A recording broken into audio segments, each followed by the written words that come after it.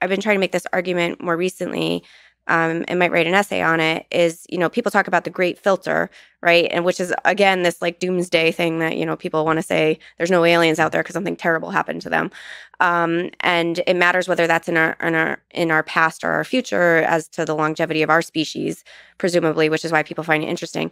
But I think it's not a physical filter. It's not like things go extinct. I think it's literally we don't have the technology to see them.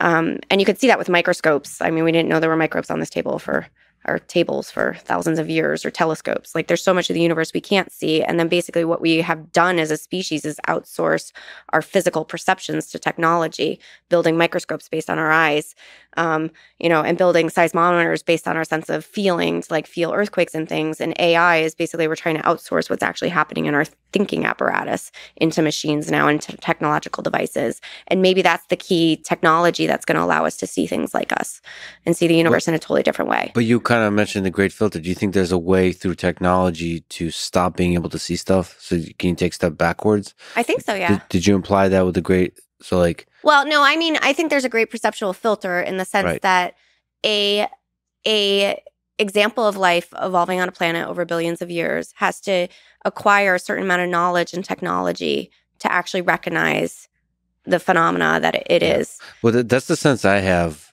is, I mean, you talk with physicists, engineers in general, there's this kind of idea that we have most of the tools already to hear the signal. But to me, it feels like we don't have any of the tools to see the signal. Yeah, I agree. That's the biggest, to hear. We don't have the tools to really hear, to see. Yeah. Aliens are everywhere. We just don't have the... Exactly. I mean, that's... I mean, I got this in part, actually, because you were like, last time I was here, you was like, look at the carpet. Could it, like, if we had an alien detector, would the carpet be aliens? I mean, I think we really don't. So they would be... But the aliens would nevertheless have a high assembly index or produce things of high assembly index. Yeah. And those things of a high assembly index, you have to have a detector that can recognize high assembly index in all its forms. Yeah. Yes. That's it. Take data, construct assembly space. Yeah. Those patterns, basically. So one way to think about high assembly index is interesting patterns of basic ingredients. I can give you an example because, I mean, in molecules, we've been talking about in objects, but we're also trying to do it in spatial trajectories. Like, imagine you're just, I always get bothered by the fact that, like, when you look at birds flocking, you can describe that with, like, a simple Boyd's model, or, like, people use spin glass to describe animal behavior. And those are, like, really simple physics models. Yet you're looking at a system that has agency and there's intelligence in those birds.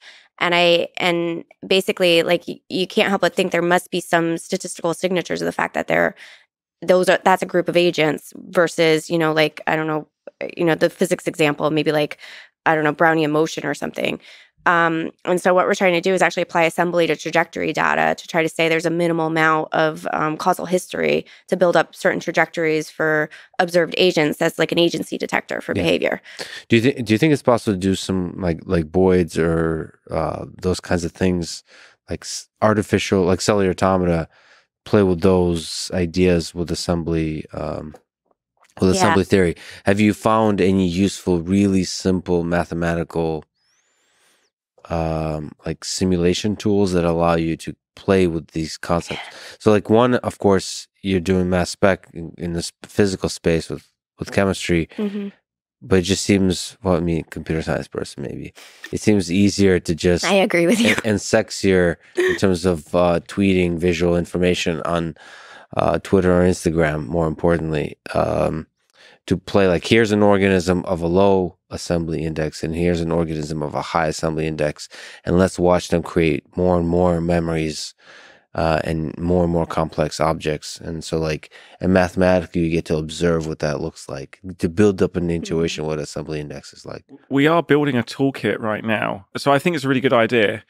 But what we've got to do is, I'm kind of still obsessed with the infrastructure required. And one of the reasons why I was pushing on information and mathematics, we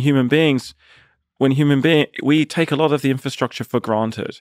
And I think we have to strip that back a bit for going forward. But you're absolutely right. I would agree that I think the fact that we exist in the universe, this is like, I can see that lots of people can disagree with this statement, but I don't think Sarah will. But I don't know. The fact that objects exist, I don't think anyone on Earth will disagree that objects can exist elsewhere, right? But they will disagree that life can exist elsewhere. But what perhaps I'm trying to say is that the acquisition, the universe's ability to acquire memory, is the very first step for building life, and that's so easy to happen. So therefore, alien life is everywhere, because all alien life is those memories being compressed and minimalized, and the alien equivalent of the cell working. So I think that we will build new technologies to find aliens, but we need to understand what we are first, and how we go from physics to chemistry to biology. The most interesting thing, as you're saying, to these two organisms, different assemblies, is when you get into biology gets more and more weird, more and more contingent.